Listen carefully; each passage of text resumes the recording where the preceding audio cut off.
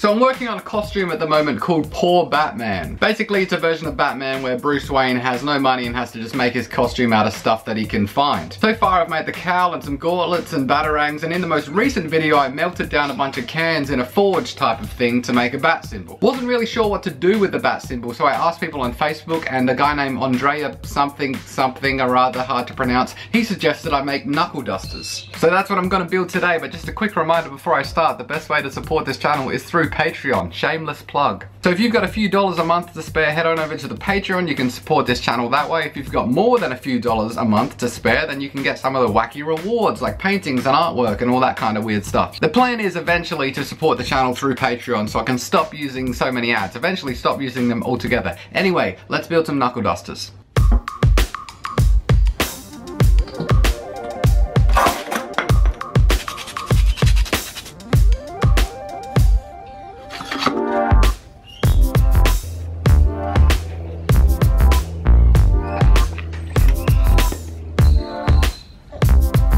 Alright, this thing just broke when I tried to put a screw in, so this method ain't gonna work.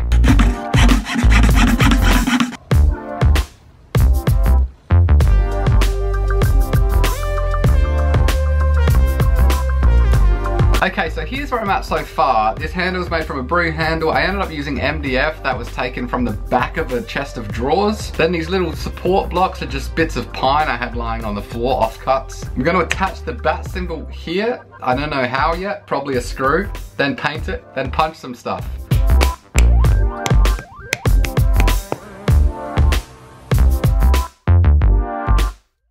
Pretty much done here. This is probably the dumbest, weirdest looking thing I've made on this channel. When I make stuff for the Poor Batman costume, I try to make sure I don't make it look too pretty, so I didn't really sand any of this properly. It's weird. Let's see if it can smash that wooden crate thing.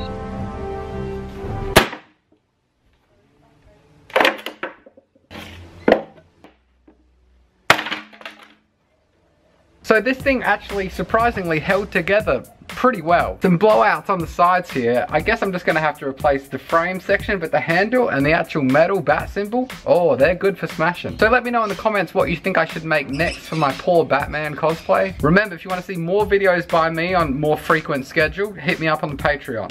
Goodbye.